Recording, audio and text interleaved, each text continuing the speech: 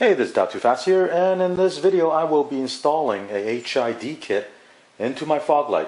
The kit I have right now is a 35 watt. This is the ballast. This is not the slim design. It's an older design, but the principle behind the same thing. You have input voltage coming in.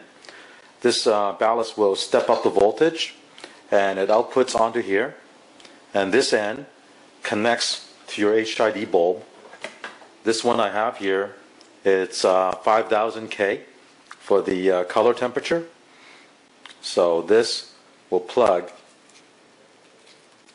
onto this connector out of the ballast. As a comparison, on the right side is the regular halogen H11 bulb, and on the left side is the HID bulb. So as you can see, the HID bulb is longer than the regular halogen bulb. I want to point out that if you are also installing H11 HID bulb, a lot of these aftermarket ones have the gasket upside down. What you need to do is take this out and then flip it and bring this, you see this lip right here? You need to bring this gasket below this lip. The guy in the assembly line probably don't even know that the gasket needs to be seated in that specific location. So this is how it should be. Alright. So what I've done so far on the passenger side here is I've disconnected the factory H11 plug from the Foglight assembly, removed the halogen bulb, and then installed the HID bulb into this housing here. And these connectors here are from the HID bulb.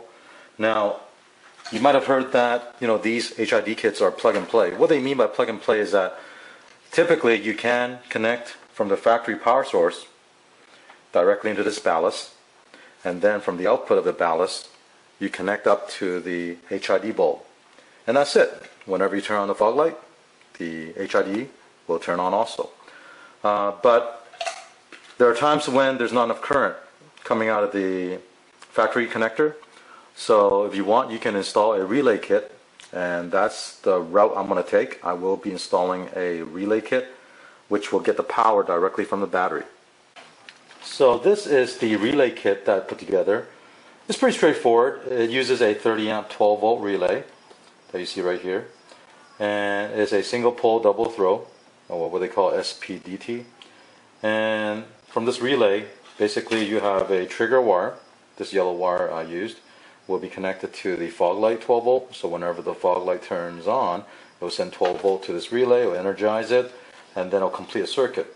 I have the blue wires coming out is the 12 volt. 12 volt is fused going to the battery right here, and then also have ground going to the chassis, and the red and the black wires you see here will be the output going to the ballast, the HID ballast. That's why I have this connector here, you see here. And that's all you need for this connection for a relay kit, and you can buy these off eBay pre-made. But if you know how these relay functions, you can actually build your own.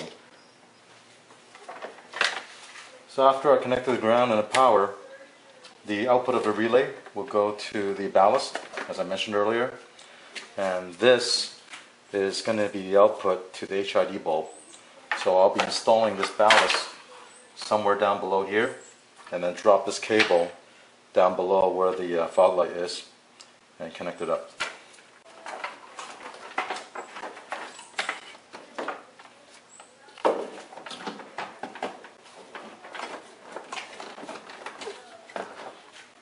Let me show you the connection on the HID bulb. So on my left hand is the bulb side, and this is the wire coming from the ballast. So there are these two connectors, and it snaps in like this, and the other wire goes in like this. Okay. So now carefully put the HID bulb in there, seat it in, give it a twist, and there it is. It's nice and secure now. So from the driver's side, I ran the other 12 volt output over to the passenger side. This is the connector you see right here, and this will connect into the HID ballast. So here's my ballast, here's my plug. I just need to connect this.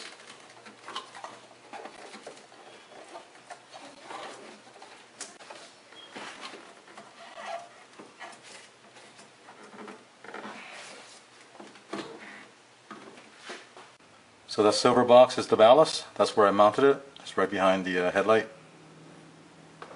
And on the passenger side, that's where I mounted the other ballast. So this is what it looks like with the HID and the fog light.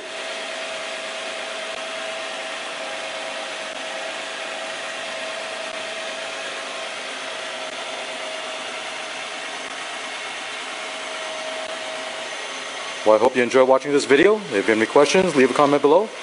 And if you like the video, please subscribe. Thank you.